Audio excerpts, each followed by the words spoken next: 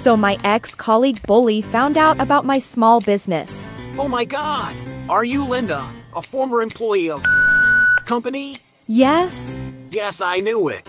So since we're friends, can you make me something for free?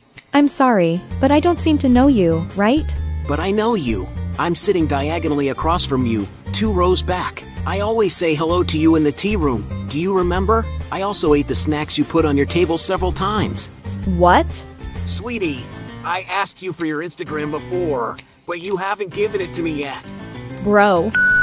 I don't even talk to you. I'm good looking. I thought you liked me when we were colleagues. It really breaks my heart if you forget about me now. Sorry, I'm really not familiar with you. And I won't do free paintings for you, okay?